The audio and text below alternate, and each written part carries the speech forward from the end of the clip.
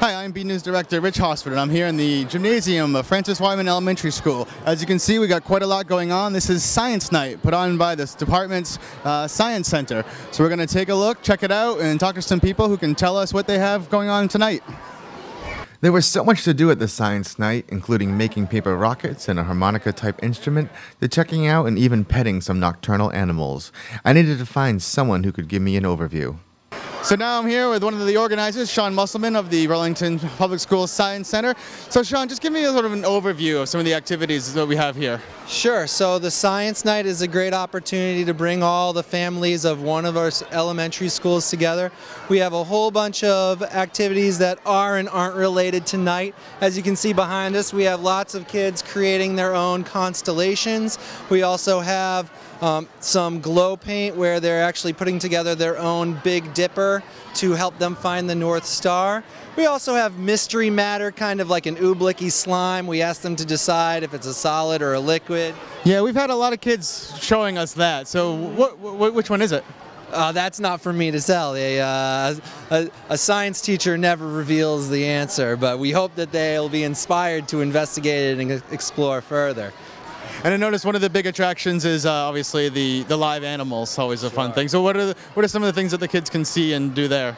Right, so the live animals are always a showcase feature at our science nights. Miss Pavlicek does a great job of introducing a lot of nocturnal animals that we don't typically see outside of zoos because they're out mostly at night. I went to check out the animals myself and speak with Wendy Pavlicek of the Burlington Science Center to learn more about the display.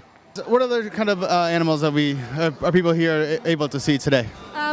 Since it's a star night or a night theme, we brought all the nocturnal animals, the animals that are mainly active or hunt during the nighttime. So we have cockroaches, a species of snake, we have some lizards or a gecko, we have a young juvenile possum down there, we have toad, hamster, the gecko lizard I said, and a hedgehog.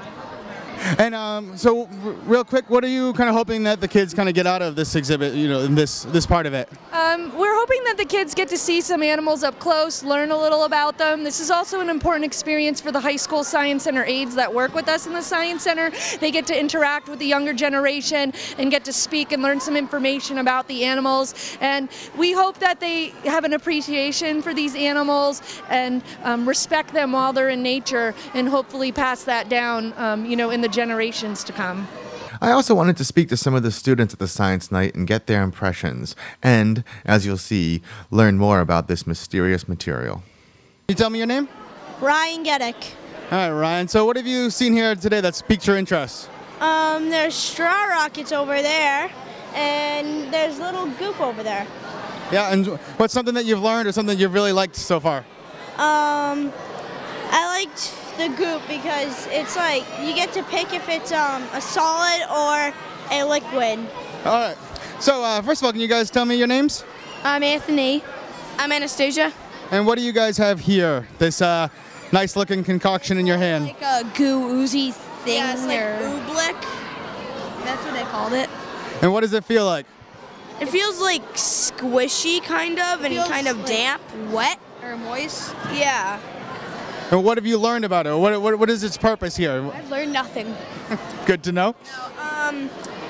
It's kind of like a little bit of both of a liquid and a solid. Because, you can hold it, but yet it drips, kind of. All right. And now I am here with Julia, Jenna, and Bella. All right. So Julia, tell me something. What is something interesting or one of your favorite things that you've seen here tonight? I love the oobleck, and I'm so excited to see the star show. Oh, the star show. That is going to be good. And how about you? What's something that you found to be interesting? I like the animals. Those are really cool.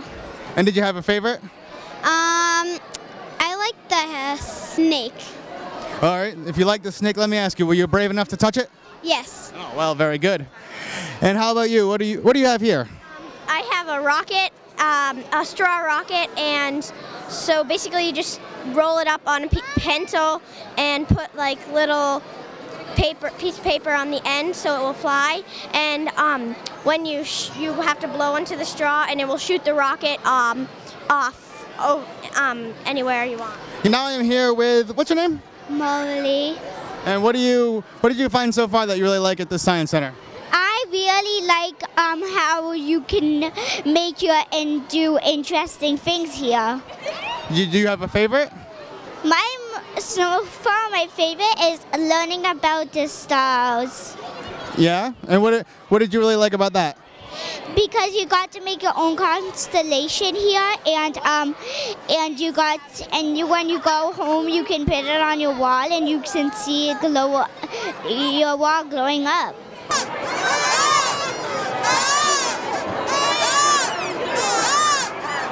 There's certainly a lot happening here at the Francis Wyman Science Night. I'm B News Director Rich Hosford, and back to you in the studio.